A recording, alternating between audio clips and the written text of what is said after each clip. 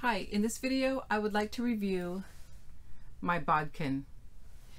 For such a little tool, this thing made such a big difference because years and years ago I used to make children's clothes, and so that meant a lot of elastic waistbands, and I don't know how many times I have poked my fingers because the only thing I had on hand was a safety pin, and if those safety pins are not well made, they would open up and I would stick myself. But I love this little tool.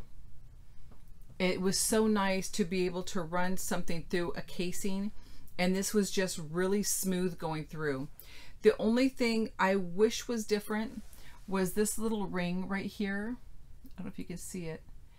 I just wish that that was flatter, and so that it would have a smooth texture like this, because if you're running elastic or a cord through a small casing, and you know how when you put it on it gathers up in front of it, this can sometimes catch, but still so much better than a safety pin. And I was really concerned about, you know, it's going to be a bummer if I put the elastic in here and when I run it through this slides out, but this really is very snug. I've never had elastic pull out of here.